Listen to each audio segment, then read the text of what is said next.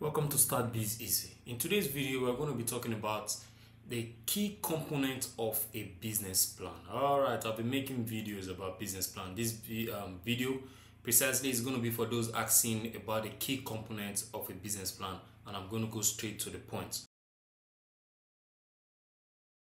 There are actually key components of a business plan, and if you by any chance you miss any of these key components, it means that your business plan needs to be updated.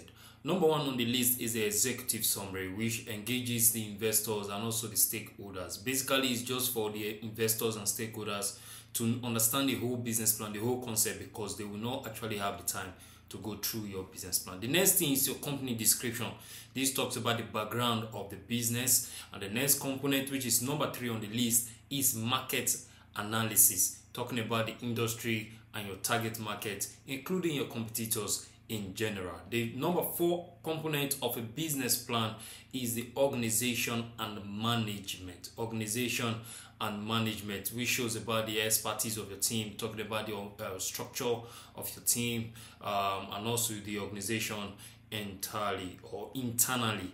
The number 5 on the list is products and services, talking about what your business offers and the value proposition of your product or services. The number 6 component we have is marketing and sales strategy, talking about how you will retain and how you will be able to attract customers. Number 7 is the operation plan. The operation plan talks about the inventory management, the supplies, and also the manufacturing process. Number 8 that we have, or number 8 component, is the financial plan, talking about how you generate revenue, the cost of running the business, and also the break-even analysis. And the final one, or the final key component, is the appendix. The appendix is all about the document.